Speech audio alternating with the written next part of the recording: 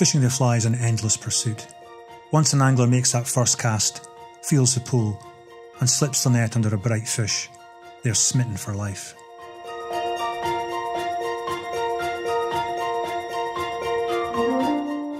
I'm happiest in the cold, fresh water, casting flies over runs and pools, searching for the salmon and sea trout that return from the deep oceans to spawn in the rivers of their birth.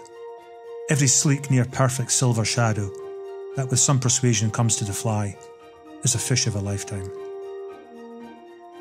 The wild steelhead of North America, perhaps the most cherished species in the continent to pursue on the fly, their silver flanks shine in the sunlight.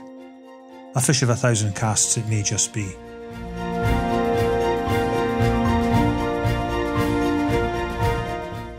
It is of no surprise that my heart lies in the magnificent Scottish salmon rivers.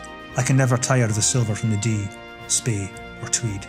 The mindset for fly fishing is as important as the fly, the line, the cast. Without it, the day is over before it even begins. A kaleidoscope of colour, beautifully created. The peacock is a treasured foe on the fly.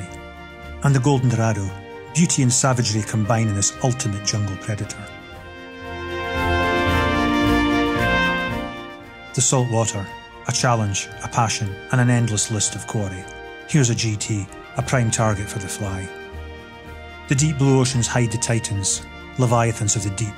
They leap and twist like demons as they try to escape the fly.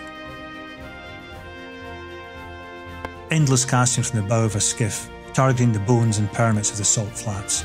Long days in the company of a great guide with a good eye for the water. Fishing the fly has endless possibilities. The fraction of a second it takes for the fly to be taken is something that lives with us in our minds forever. The fly is a lifetime's passion with countless roads and avenues. Every angler's journey will be as different from another's as black is to white. Live for the days on the water. Live for the memories.